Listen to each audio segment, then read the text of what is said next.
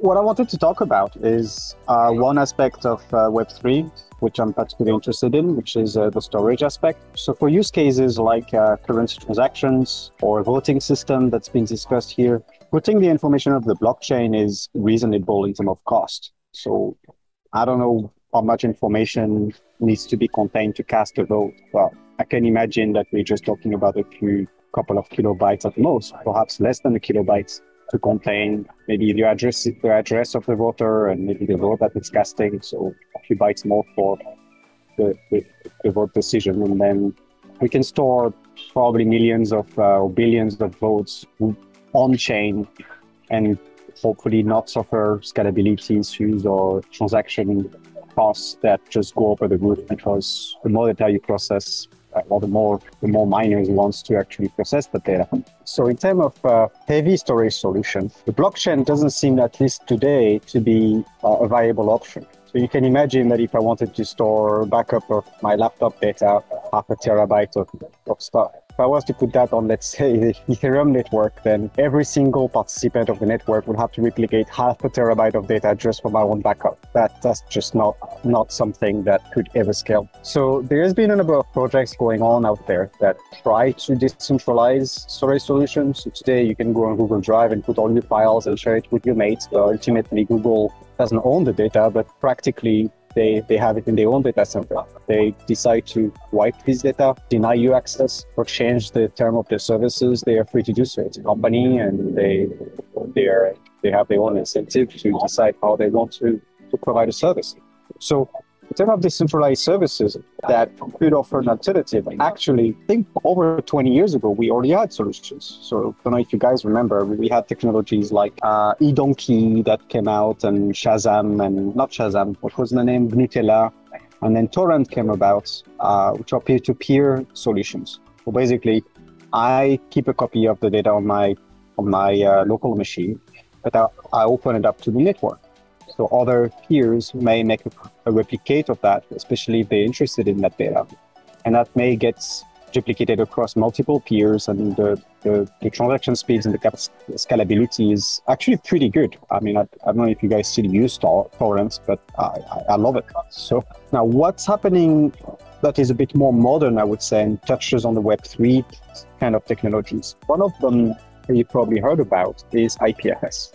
IPFS takes a slightly different approach to peer-to-peer sharing, where not only it allows any participant to grab a copy of the data from your node and replicate it and redistribute it and have other public copies being made openly on the network, but it also provides a hashing system that allows to retrieve a copy of a particular file wherever it is on the network. So I would say that IPFS has done some interesting headways to provide what could be seen as an alternative to torrent, where we don't even need to have this kind of trackers. You just make a search for the content you're looking at, which is basically an identifier, which is the hash of the file or buckets that you're after, and you may retrieve the data. Here's the thing about IPFS that troubled me when I started looking into it. I set up my IPFS node. I've put a bunch of data in it, so my non-sensitive pictures and other documents I have on my machine, pretty much, my tunes and a few movies. And then I was thinking, well, that's great. Now, if somebody is interested in one of these files, there is a very good chance that he's going to make a copy of it, keep it locally. There is a very good chance that other people may be interested in that file, make a copy of it. So I could safely assume that even if I turn off my machine and try to access my data from another machine, I just need to connect to the IPFS network, and there's probably going to be multiple replications out there. Now, that's not going to be the case for a file that, let's say, has no incentive for anybody to make a copy of it. There are some good Samaritans out there who are actually providing what's called pinning in IPFS. Basically, they take the data, they pin it, they make it available. A replicate is available, but they don't necessarily have an interest in using that data. That's not necessarily the case for every data you may want to put on that network. It may very well be the case that you would hope to keep a backup of your information, but no replication exists. Or worse, some replication may exist, but then they disappear, and then you lose your data. So I don't quite know within IPFS what is their hope on that matter, but the same initiatives, basically the same group that is behind IPFS, are onto providing blockchain technologies. And guess what? They've been working on Filecoin. Filecoin, I think, is very promising in the sense that they are built by this pretty much the same team as who is behind IPFS, and they are trying to build an economy that will incentivize basically storage providers. That could be individuals or companies, data farmers, basically, that would offer their bandwidth and storage capacity in exchange for tokens to guarantee the replication for a period of time. I think they have a deal scheme where basically you commit to replicate and serve the data for a period of a year, maybe a month. Can't remember exactly what the tiers were. And if you honor that promise, then you will get issued a number of Filecoins. So that will incentivize who has the capacity to replicate data to make it available to worldwide users. And again, as an individual, you may also opt for that. So instead of simply using IPFS, you may actually put a deal on the Filecoin network and basically give away your resources that you may not use. Let's say free space you have on your local machine. You're not going to make a lot of money if it's just a local small laptop, but that's actually an economy that can be built. So I've actually got hands-on with this tech because I wanted to actually understand how it practically works, and would like to give a quick demo of proof of concept. So what did I do? The same group, again, same guys, they've launched this initiative, the Web3.storage project. So what is that? I will summarize my understanding of it. I mean, of course, you can take a look. I will share the links at the end.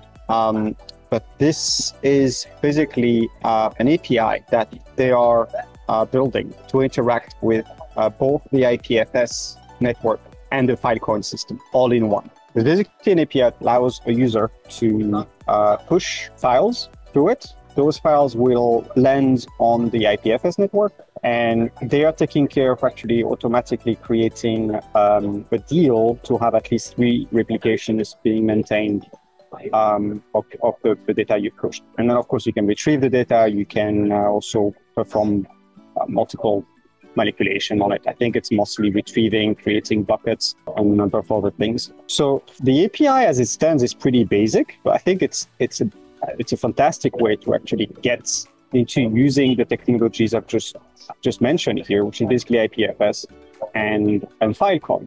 The thing with using IPFS, well, it's not that complicated, but you've got to run your own node.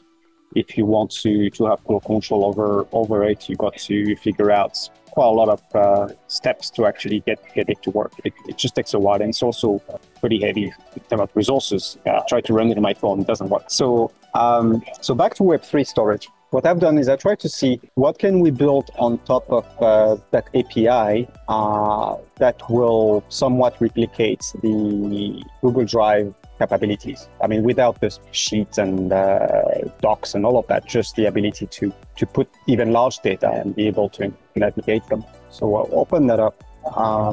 It's also to note that this proof of concept currently is deployed on the traditional web. So it is not, in a way, it's not Web3. It's traditional web. It's not fully decentralized. So, but there is nothing preventing me from actually deploying this web application into the IPFS network. Because here again, static files can be fetched from the IPFS network, and we can even use bridges to actually allow people who are still on the traditional network to access it. I still haven't gone through these steps, but that's very feasible to deploy a web application itself on a distributed storage, IPFS, support DNS resolutions to actually have even traditional users on the old web or the current web to access it, so that not only the data itself is decentralized, but also the service that you build is decentralized. So here, I only have one file in here, which I had uploaded, which is a picture of Morocco. But basically, what I would do, I'll upload a file, and then I will show you briefly what Web3 storage takes care of doing on my behalf. All right, so that's uploaded. So we have here flower picture. I'm gonna mouse over this link, click on it actually. So here's the IPFS handle to that file. So Web3 is doing a very good job. I mean, the API is pretty solid at this point. They've replicated the data at least on one IPFS node via the Filecoin deal. The Filecoin deal itself takes a while, but they immediately put the data into at least one IPFS node. And this is the CID, so it's just a hash of the file that I've pushed in onto what you see here is actually a bridge, because I'm accessing it through HTTP. I can actually access that file via the IPFS protocol itself, which I'm not going to demo, but you may give it a try if you want. And that will also retrieve the data. Now, the question is, what's that? It's just a square. Right? The reason is because I'm encrypted. I'm encrypting the content of the image because, to keep in mind, everything on these networks is public. The very nature of the decentralized approach means that anybody who connects to the network and wants to retrieve any data that lies on this network will be able to fetch it. So obviously, it is not quite the same as the Google Drive storage solution, where you authenticate with Google. They make sure that you are who you claim to be, and then you and only you have access to your file unless you give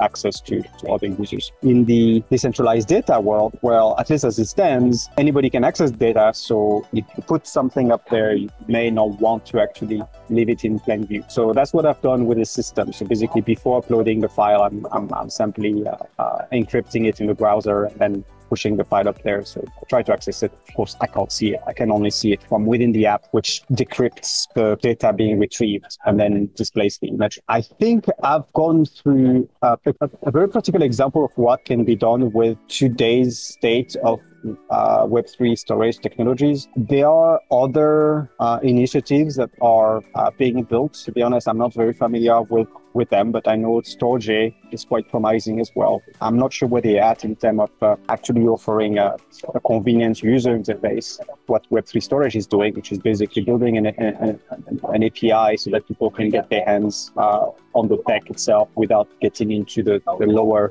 level aspects. What else can I cover? Is there any question at this point? It's pretty much clear what I've tried to describe. So you said that everything is public, right? So when you upload it, it's like anybody can stuff, right? Yep. Did you mention that things can't be modified? So specifically for IPFS, things cannot be, well, actually they could be modified, but the basic aspect of IPFS is files are not modified. If you modify a file, it will generate a new CID, which is the hash of the file. So if you were to upload a slightly different version of this picture, then the hash itself, even if it changes by 1 byte, the hash will change. So that will create a new handle, a new CID, a new pointer to that file.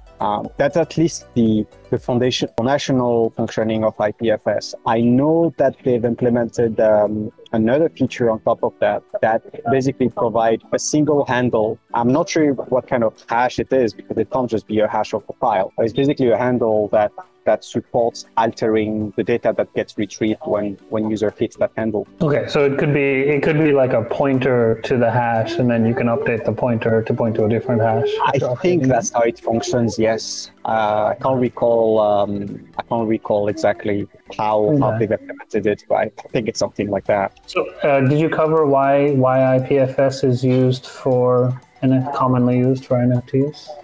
No, I haven't. Maybe give a few words about that if you haven't. Well, I was.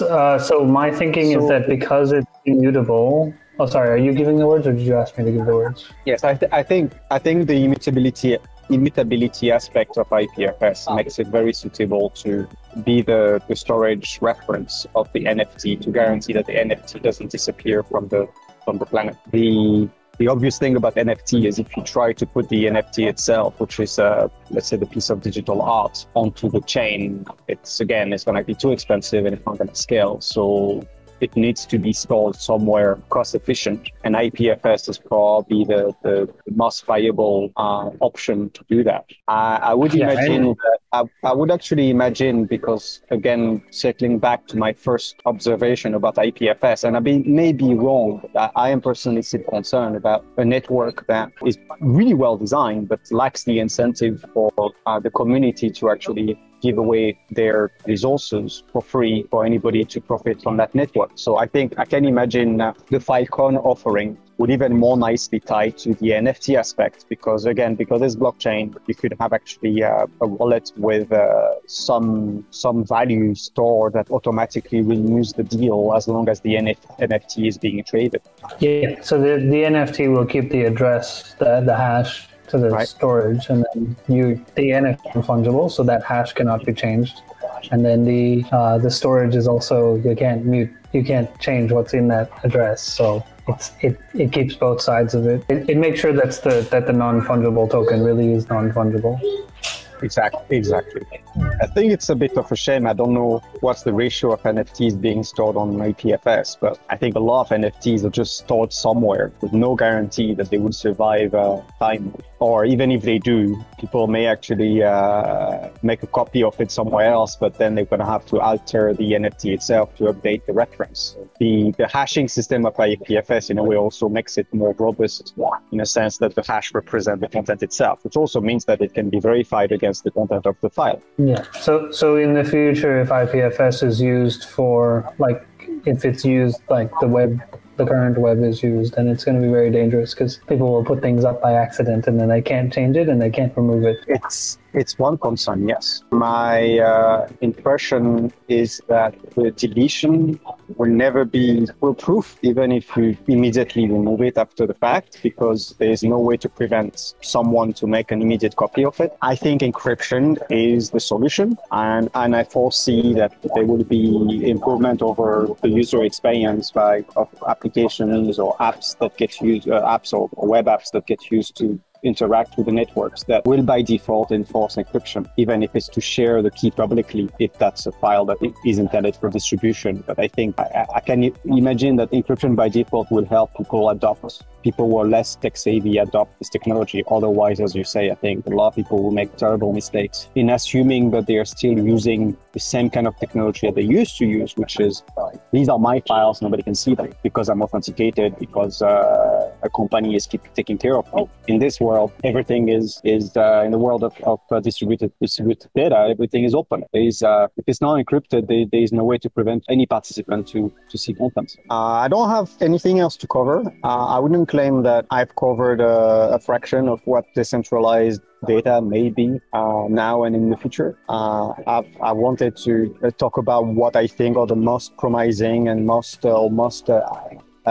stable, advanced, mature solutions today that definitely tie to Web3. I encourage anybody to take a look at themselves, IPFS.io, Filecoin, Coin, and other blockchain networks that are doing phenomenal work in pushing the adoption of a crypto economy to incentivize distributed data. And I highly suggest you to actually play with Web3 storage, especially if you're not familiar with IPFS or blockchain, because all you need to know is basically JavaScript executed in your browser, and you will be able to interact with an intermediary, but you will be able to somewhat interact with Filecoin and then IPFS. The account is free, by the way, so there's really not any excuse, because you can sign up for free, get 1 terabyte of data, and start interacting with tech. So just thinking out loud, like, online piracy would be a bad use of Web3, specifically of IPFS, right? Because it's like, once somebody uploads a pirated copy of something, it can't be removed and it can't be modified. Yep. It's there forever. As it stands right now, I think it's pretty wild. I would imagine that a lot of copyrighted content is shamelessly put onto the IPFS network. But as it stands, I believe that the law enforcement are actually considering treating anybody who shares the data as infringement. So a bit like the way they've been attempting to track illegal copies of content via the torrent network and the eDonkey network. I mean, in the torrent and eDonkey network, the best way for the authorities to tackle the problem was to hit the trackers or to hit the search engines of torrent files, because that's usually the entry point for people to discover content. I think in the world of IPFS, it's going to be a bit different, because there will probably not be an entry point, such as a tracker or a meta search, because the the network itself can be searched directly. And I think that they will have no other recourse than actually hit the identified redistributors of content. I've heard rumors that they will be engaging with ISPs to flag content and basically penalize whoever is using the ISP network to distribute these illegal content. I think it's going to be a very tough call to monitor this kind of activities on such network. It's just another fold more complicated than it is in the Web3 world or Web2 world. Yeah, like if I ran an IPFS node, do I have control over what is stored on my node, you know? Well, at this stance, you would have to take a look at the data that is being stored in your node. But if you don't replicate the data, then data can't just get into your nodes randomly. You're in full control of your node. Now, if it's free for all and you replicate data, you pin data from other nodes, then you are potentially posting content that is copyrighted, and you yourself may face infringement notice because of that. The same way people have received letters because they were using a software like eDonkey or Torrent that was distributed seeding content, and networks are being monitored, and if they get told, sometimes they get flagged. I would say we are in control on our nodes. And I imagine that there will be a solution that evolved to perhaps scan a signature of the file that is attempted to be replicated to ensure that, they are clean to post and clean to redistribute. I think there might be more advanced solutions, a bit like what they do with video recognition, where AI system will be fast enough to actually have any content that goes through a node first checked against a database of signatures that have been flagged as illegal. I mean, it's not just copyrighted content. I think there are worse use cases than that, such as pedophilia and a lot of bad use that IPFS will be probably attracting bad actors to use. Yeah, I mean, you can already see that like Bitcoin is already being used for that, right? With the pretense of anonymity, right? Nobody knows who owns which wallet. Generate new wallets. You can pass money through a tumbler. Like you can do a lot of things to hide. Correct. To hide how much Bitcoin you have. But you can't hide how much Bitcoin you have unless you create many wallets. But at least you can maybe untie yourself from that wallet as an identity. And I think that's for some amount of time. I mean, they just caught the Bitfinex. Well, the alleged Bitfinex hackers. Maybe not the hackers, but the people who had most of the Bitfinex stolen money. Yeah, I think what's interesting to observe is I think a new tech comes along and unfortunately may be abused by bad actors, but then it may take a while, but down the road, if that technology actually remains, I think authorities and innovators start building solutions to actually help tackle the problem. So I know of systems that actually do a great work at tracking activities on the blockchain for the purpose of criminal activity tracking. And I suspect that it's such solution that actually helped catch the Bitfinex guy who hacked it. It's probably a long-term tracking exercise where because the visibility is actually quite good on the blockchain in a way. It's superior to what's happening behind Google servers. Any independent investigator could actually just connect to the network, fetch all the transaction, and do some monitoring work. But if you were to actually investigate a case where Google was posting illegal content, then, well, you need a court notice. You need to actually go through the legal system to oblige Google to hand you over whatever they want to hand over, because they may actually even want to hide certain information that they deem can compromise them as well. So I think it's a double-edged sword in a way for authorities. It's new, so it's complicated. It's anonymized. It's accessed from anywhere in the globe. There is no central authority to help monitor. So it's a difficult exercise, but at the same time, at least for technologies like Bitcoin, IPFS, Filecoin, everything is in the clear about what's happening. Of course, if you're like me and you first encrypt the data with a very strong key before putting in IPFS, I think it's going to be a bit difficult for them to figure out if my content is copyrighted. All right. One more thing I wanted to mention. So you mentioned the eDonkey and torrent networks before, and you said how there's a tracker, right? For torrent, there's a tracker, right, which knows who's got who may have which pieces of which of the torrent, right? Are you familiar with DHT, distributed hash torrent? Correct, yes. So the DHT does not require an entry point such as a tracker. I think the popularity of the DHT, so DHT is, I think, dynamic hash table, which basically means that every participant of the network has a copy, which is a hash table, which maps every file, or at least part of the file of the network, to their location, which means that there is no need for having to go through a tracker to initiate the connections to the chunks that and connect to the peers that have the data. So I think it has reason in popularity, and yes, makes it more complicated to fight illegal content on torrent. And I think eDonkey also had the DHT capabilities. I don't know if it was ever really used all that much. And then eDonkey died, I think. Yeah, I'm just thinking the DHT is kind of similar to IPFS, where it's like there's the hash, and from the hash you can look up who has it without a centralized server. Yeah, there are a lot of similarities between the two tech, to be honest. Not to diminish the IPFS work, I think they've taken a different route to the system, but I think the innovation that started with I don't know which one was first, but I think eDonkey was one of the first peer-to-peer solution that actually worked. Maybe Napster was the very first one, and then I think torrents improved upon these previous discoveries and technologies, and then IPFS was kind of the last kid in the block. So although it's been out for a few years now. Hey there, if you like that video, please give it a thumbs up and consider subscribing to our YouTube channel and turning on notifications so that you don't miss any of our future videos. Thank you.